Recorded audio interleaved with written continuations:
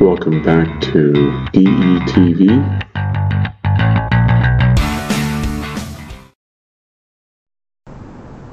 Okay, now I'm going to do interlacement design. I notice the outer is a square of 2 inches for both of these. So I am going to do a rectangle started at 10, 10, rectangle, 10, 10, and then go 2, 2. So there is my square, 2-inch square. I am going to offset this, offset 0.2 on the inside. I am going to draw a line from corner to corner. This will help me get my center.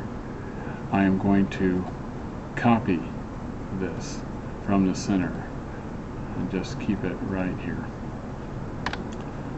I am going to rotate this one from the center 45 degrees. I am going to move this one from the center to the center. I am going to create a polygon, 8 sides, centered. I want it outside the circle, so I want to say circumscribed, and then I'm going to go right to that edge. I am going to offset this 0.2, enter, select object, enter, go. I'm going to erase these 2 lines. I am going to select these 2 objects. I'm going to type in trim. I am going to trim, select lines,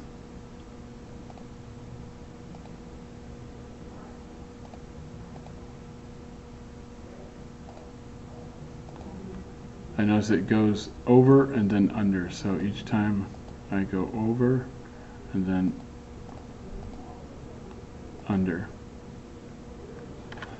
and I am done.